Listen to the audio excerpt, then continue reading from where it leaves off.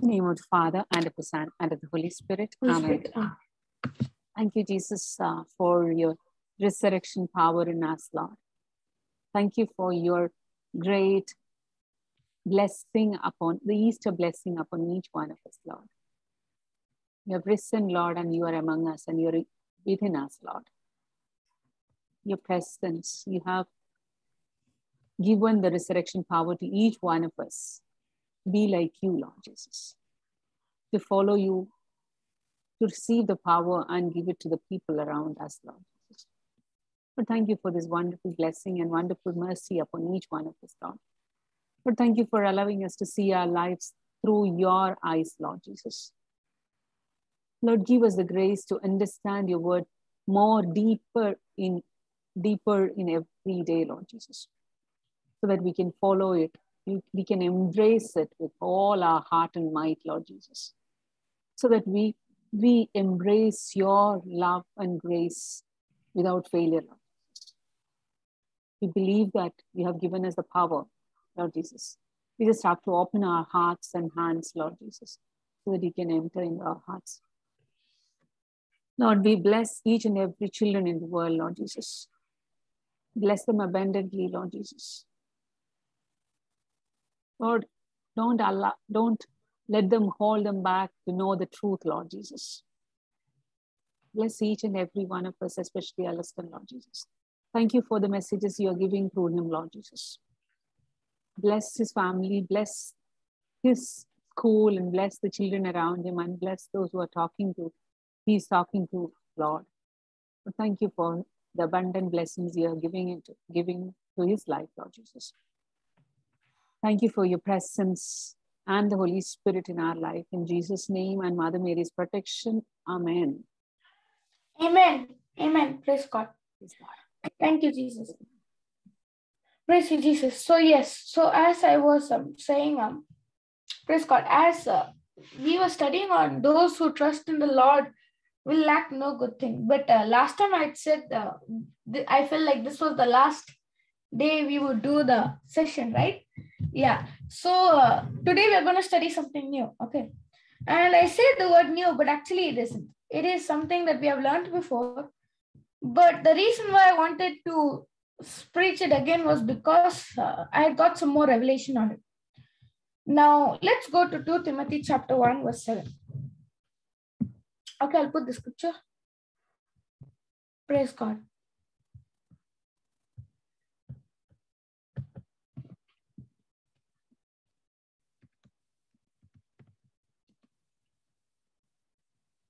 Verse number 7. Okay, so see here, he's saying, for God has not given us a spirit of fear and timidity. I'm reading from NLT, timidity, but of power, love, and self-discipline, sound mind. Now, I was saying to you that I felt like learning it again, and it was on fear. Okay, praise God. So you see fear. Fear is a demonic. Fear is demonic, and there should be nothing to convince us that fear is okay. We should not allow anything to convince us and to tell us that fear is okay, fear is all right, there is nothing wrong with it. Fear is demonic, and we are supposed to not tolerate it. Now, many a times we think it is natural. You see, for example, have you heard that word stage fright? Stage fright. Okay. Yeah. That. Yeah. Some of you may even have it from here. Okay. Some of you over here might have had it before. You see, stage fright. I never said this because I never had it, but other people used to say this, and many of them say it. Okay. I was born with this. From my birth, I was uneasy to go and speak on stage. I was never able to go and speak on stage or go and speak in front of people from my birth. It was something that came for me by natural. And that is one of the misunderstanding of many of us have.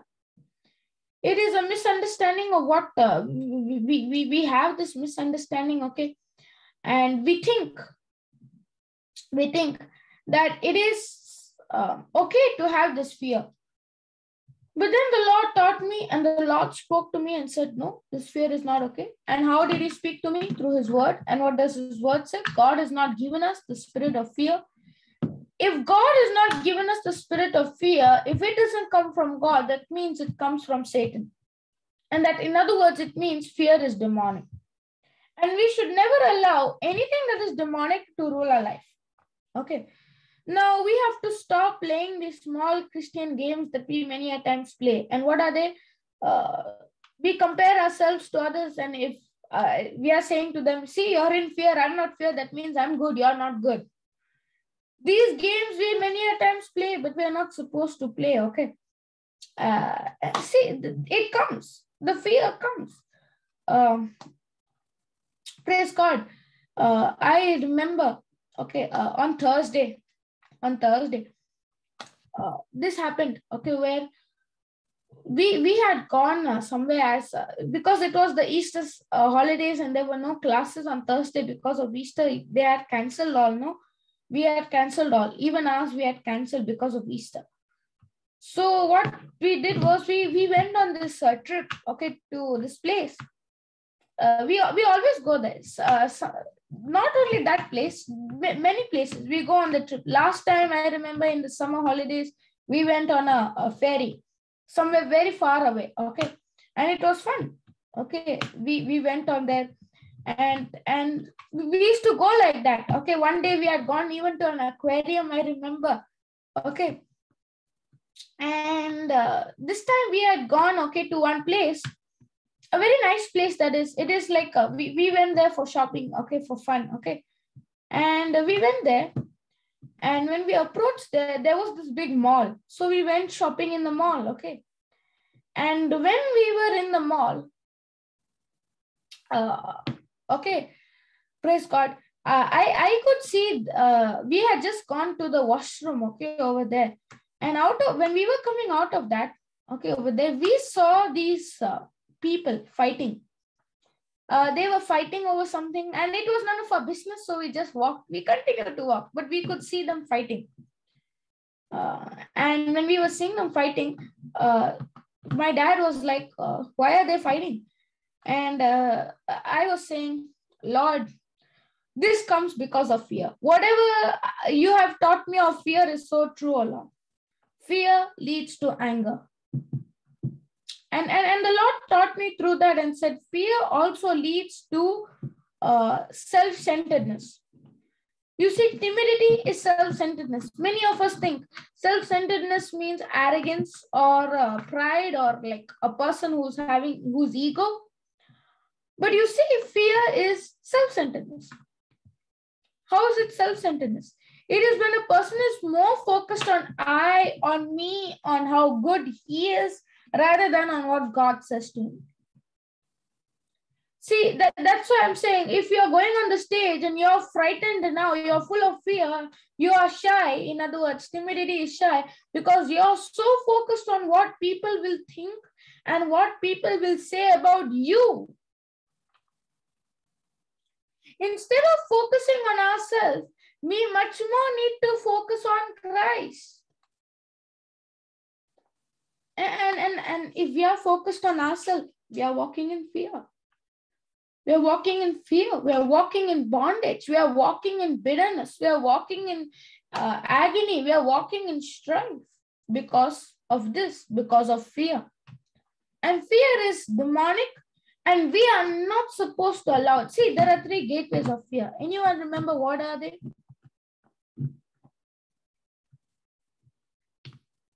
This is a revision, so I will ask questions. 3 gateways of fear. Anyone? Self-centeredness? No, that is what fear is. Fear is self-centeredness. I'm asking the gateways of fear. So how does fear come into you? Eyes, ears, and mouth. Eyes, ears, mouth. See, when you are seeing something contradicting to the word of God, fear can come. See, many of them, I remember when the pandemic was coming, okay, pandemic. And I could see all these people, they were all full of fear. Everywhere you go, you could see this, okay, with your hands. Everyone putting the sanitizer on, and you could see everyone is putting the mask on, and the fear was there. Some people went so extreme with the fear that it is the end of the world. Some people had even given prophecy saying after a month, the world will end. Did the world end? No, it didn't. In the beginning, in March, when we just came under the pandemic, you see in 2020, in July and all, they used to say after 1 month, the world will end. You see in August, September, the world never ended. Okay, now many of them were in fear. That's why they were just saying things just because to prove to people that this is there and that is there. And that prophecy was demonic. And all that prophecy which was given, which was demonic, what was it? It was a spirit. What was the spirit called? A demonic spirit. It was the spirit of fear. Praise God. You see, I'll give this example, okay. I was having this one table. It was a foldable table, okay. It was okay, but it was not that good. It was made out of plastic and all. And it was not that good because whenever I would go to any of the sessions, okay, even if I touch the table, my audio would be like, there would be so much sound. I don't know whether you remember, okay. Even if I would touch that table, or even if by mistake my small leg touched it, the sound would be like good, good, good. And my mother was scolding me and saying, why is the sound coming? I'm telling you again and again, stop it, stop it, stop it. I'm telling you, can't you understand? And my mother was saying this. And I was like, it comes and I don't know why it's coming, okay. It used to come. Okay, some of you may remember, it used to come. And it would be so extreme. And my mother would get so angry and she would say, if you do this, I will come and do this to you. And after the session, I'll do this. My mother would say that just to make sure that I don't touch it. Okay. And praise God. And I was praying to the Lord saying, Lord, you better give me a new table, oh Lord. Okay. And I was praying to the Lord, and I saw a year passed. I still did not receive it. And the devil was putting thoughts in my mind and saying, see, he was putting that fear. What if actually that table sound continues? And what if your mother gets so angry at you? And what if this happens? And what if that happens? And there were so many thoughts coming. But I made it that decision to operate in patience. Okay. And that was the only hope I had. Operate in patience, operate in faith. That's it. That's what I had. There is no other solution for it. So I was operating in patience and I was operating in faith. And what happened is I came, okay. And when we even moved house, I was having this old table. And my mother was like, come on, really? Okay, why is that sound coming? And my mother tried to solve the issue as well. She tried doing different things, but it wouldn't work. So one day we were going, okay, and we have seen many miracles like this. We were going into this one shop, okay, and we had gone to buy something. And praise God, there the Lord had given to us the table. The exact way I had imagined it, the exact way I had picturized it in my mind, we got it. Praise God, we got it. And that has happened in many places. When my mother and father, they were going to fix the carpet, okay, the carpet in the house, okay, not the carpet means like the door carpet, okay, it's a different type of carpet. On the floor here in UK, sometimes it gets extremely cold, okay, so they have created like this carpet floor, so you can put the carpet on like tiles, there is a carpet also. So because it's very cold here. So one part of the house, my mother was going to put that carpet. Okay. And they found this one carpet, nice color. It was a very good color. But the price was like, I think 400 pounds means I think 4,000 rupees. And my mother was like, really? Just for this little carpet, it is 4,000 rupees. And we made the prayer, and what happened is that carpet we got for 700 rupees, 70 pounds. Praise God. The word works. We have seen it working many a times. We have seen that word working so many times in our life. Okay, when we wanted the house, we would not get it, but praise God, through faith and not operating in fear, we got it. Now, one thing throughout all of this, what I'm sharing, one thing that shocked me was when I stop operating in fear and I start operating in patience. What brings the manifestation? Stop operating in fear and I start operating in patience is what brings manifestation. Are you understanding? Can you put your videos on, please? I can see nobody except myself. Can you put your videos on? Jerica, Katie. I will be back in a minute, okay? Yeah, no problem. Lambert, Rebecca, Sandra, Thomas, put your videos on, please. Praise God. Nobody is willing to put their video on. Okay. Thank you, Jesus. So did you understand? Yes. Yes. Yeah, okay. Yes. Write down it. Write down. Praise God. Write down. Fear is a demonic spirit.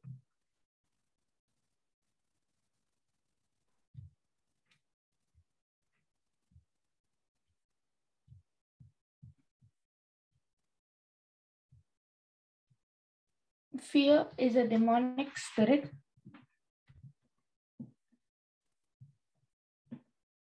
that tries to attack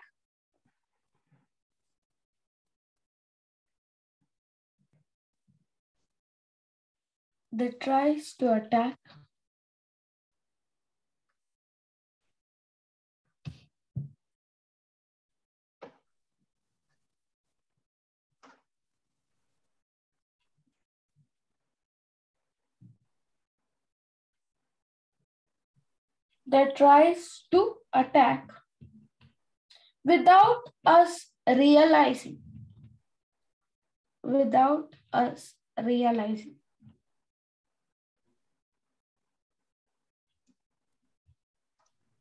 Without us realizing.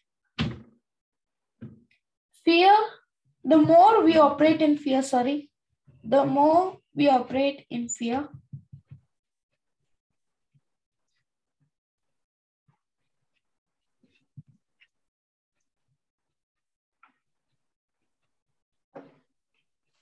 the more we are operating in fear,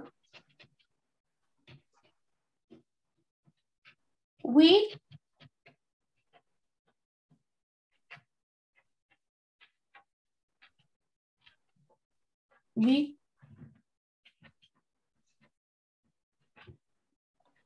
are feeding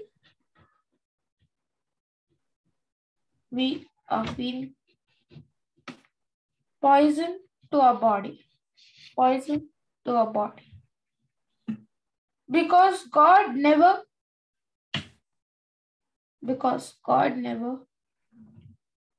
ordained.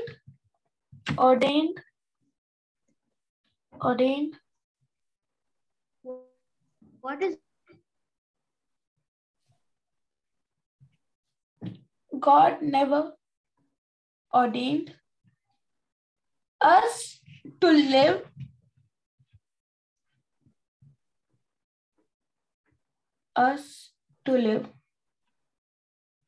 in fear. In fear.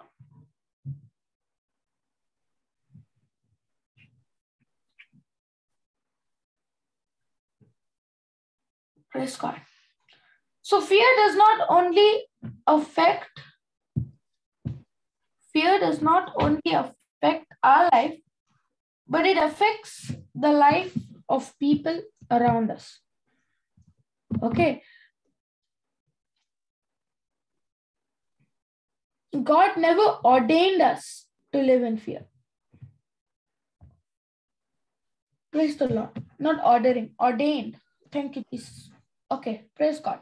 Now, you see in our life, okay, I never realized this before, and many of us never maybe realized this before, but the Lord said to me, and the Lord said, you better be careful of this. The Lord said, the devil will try to make fear sound like God. How many of you agree with me on that? God always tries to make fear sound like God. The devil always tries to make fear sound like God. He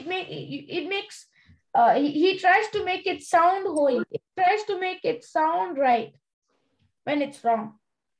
That's what the devil did to Adam and Eve. He tried to make fear look right. Yeah, God is hiding something from you and God does not want you to know about this. He tried making it look right, but it was not. It was not. And that's why I would say we really need to beware and be careful, be cautious of, are we operating in fear or are we operating in faith? Are we operating in the fear that the devil brings or are we operating in the faith that God brings? Praise God. And as the coming days come, I would like to go over, I think 7 or 8 of points, okay, on how do we know that we are controlled by fear? And praise God, 7 of them, okay. And Thomas has raised his hand. Thomas, you have a question? Oh, I did not see his hand. Sorry. Yeah, Thomas, you have a question?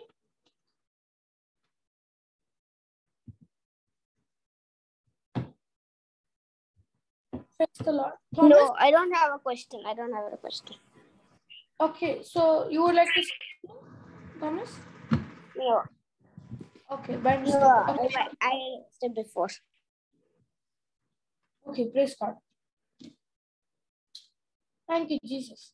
Now, 7 points, okay, we will see, okay, and let me tell you, these are extremely important, okay, in the coming days, when we will see this, it is extremely important, and this is what changed my life, and I stand here, the moment the Lord started teaching me this, I now no longer needed to operate in fear. Because the Lord taught me, how do you know if you are being controlled by fear?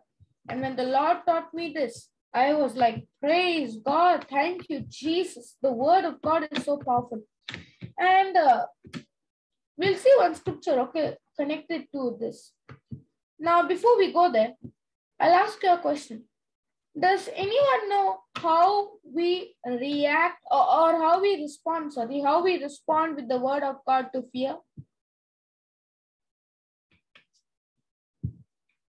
Anyone? God's promises we should, the thoughts we should, the thought we should override with the word of God. The thought comes and we should override it with word of God. Okay, very, very close. I will say 99.9% out of 100. Renewing mind. Answer is right. Yeah, KD. Is it renewing your mind? Renewing your mind, okay, like nice and auntie, very close. Your answers are right, but there is one more answer I'm looking for. Okay. Anyone else? And it's a scripture based. Speak it out loud. Speaking it out loud. Okay. Close. speaking it out loud. Overwriting the thought with the word means speaking it. Okay. Any other one? Any other answers? Believing in his promises. Believing in his promises. If you change that word promises to something else, to Faith? that one, we get the answers right. No, not faith. Believing in faith, that doesn't work, kind of. Okay. Believing in the promises of God, very close. Again, super close. Believing in the word of God. Yeah, believing in the promises means believing in the word, very close. Okay. Okay. Should I give you the scripture? Then you will know the answer. 1 John 4:18. But no looking into the scripture. 1 John 4:18.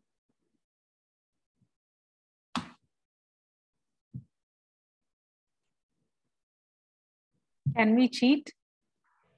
When we? Can we cheat? I thought you said when we cheat, we can respond to fear first. Okay. No. Meditate on it. Meditate on it. Okay, good answer. Okay. Getting closer. Actually, if I put the scripture up now and I show you now, you'll be like, this was the simplest thing. And in the beginning, before I went to 2 Timothy 1:7, when I started screen sharing, that scripture was on actually. If you were looking carefully. 1 John 4:18, because I just preached this on that scripture in the previous class. So the thing was on only. If you would be careful, when I share the screen, you would have seen the scripture. But nobody was paying attention. Okay. Praise God. Let me put that scripture again. Okay. 1 John 4:18. Where is it? There. Anyone would like to read the scripture? I can read. Yeah. Is that critical? Yes. I'm reading the New Living Translation of King James Version. King James Version. There is no fear in love, but perfect love casts out fear, because fear has torment. He that fears is not made perfect in love. So, how do we respond to fear with the word? How? Perfect love. Perfect love. In love. Perfect. Many of you said by believing in God's promise. Means what? By believing in God's love. Only one word you needed to change. By believing in God's love. So how many of us believe in the love of God? One person. Only thumbs. Okay, 2, 3. So only 3 of us believe in the love of God. Okay. Now, if we are believing in the love, okay, now that means he's saying the more I operate in love is the more my focus will be shifted from fear to faith. Correct? Yes. Yes? Or no? Did you say yes or no? Yes. Yes? No. I said yes. I know, but the answer was no, not yes. You said yes, but the answer was not yes. It was no. See, I said the more I love others and the more I operate in love is what makes fear out. It brings fear out of me and it brings faith in me. But actually, it's not about your love. It is about actually God's love. The more you understand God's love, it is what casts out all fear.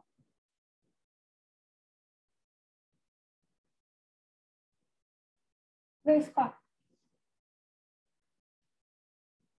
So did you all understand? Any questions? Any doubts? Anyone would like to ask anything? Praise God.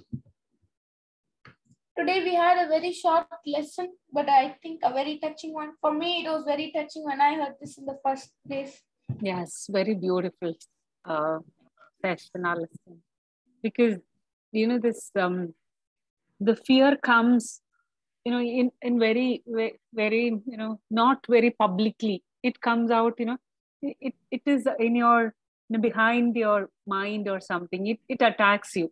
Without you realizing. Exactly. As I That's- gave you the note, without you realizing. Without Because we realizing. it looks like it's the word. It looks like it's right. When it comes, it looks like it's right, but actually it's fear. Yeah, Because it's okay to have it, kind of. Yeah, because the devil makes it sound like God. Yeah.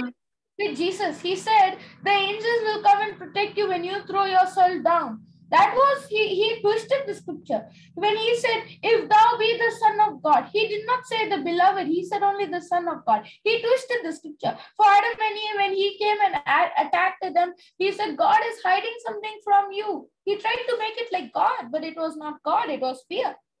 Yes, many things happens in our life. The background is fear. The anger comes out, your prejudices, your, reactions, the negative reactions, all comes out from this fear, but we don't realize. We just put out a very, very strong face outside, but maybe you're really fearing inside, you're really scared inside, and that brings out in different reactions. The fight, as you said, the fight happens because the fear of, people fight because they're scared. They're not able to, they don't understand, why, what is happening. And then, this comes out as, the many relationships fail, we lie a lot, when we are scared, the fear comes. So operating in love, very simple, operating in love and understanding God's love, overrides all the fear from us. Thank you, Alison. It was wonderful, wonderful session. Short and beautiful, beautiful. Thank you. And so let's pray. If anybody want to say anything? Thomas, Katie, Jerica, anyone? Today it was a very quiet class. Nobody was ready to talk. Yeah, because our, what's his name? He is not there. What is our? I forgot his name. Devi? Huh?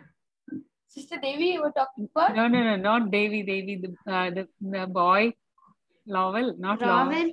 Rowan. Yeah. Yeah. He's not there today. Yeah, Rowan is not there. I don't have Rowan his number. talks, yeah. His video is on and all. Always on. Yeah. Talks, yeah. Praise God. Praise God. Okay, let's pray and wind up. Listen. Okay. Yes. Thank you, Lord. Thank you, Abba Father. Thank you, Jesus. Thank you, Holy Spirit. Thank you, Lord, for the word of revelation, the word of understanding, the word of wisdom, the word of knowledge, the word of faith, the word of believing, the word of trust, the word of yours, O Lord. Lord, your word is living on the inside of us, O Lord, today. Lord, this word is what changes our life completely. It is what transforms our life completely, O Lord Jesus. Thank you, Lord, for the revelation knowledge of your word. And Lord, as we have heard your word today, O Lord, we believe, O Lord, that your word is what sets us free. Because, Lord, as we have heard your word today, your word is what changes our life completely forever. Your word, Lord, is what gives us the understanding. Your word is what, O Lord, that changes our life. And Lord, as we have heard your word today, O Lord, we believe, O Lord, that it is this word and that it is this truth that is changing our life completely, changing and will change and has changed already our life. Thank you, Lord, for the conviction of the Holy Spirit that you have put in us, O Lord. Thank you, Lord. In Jesus' name we pray, Abba Father. Amen, amen, amen. Amen. Amen. Thank you, Alison.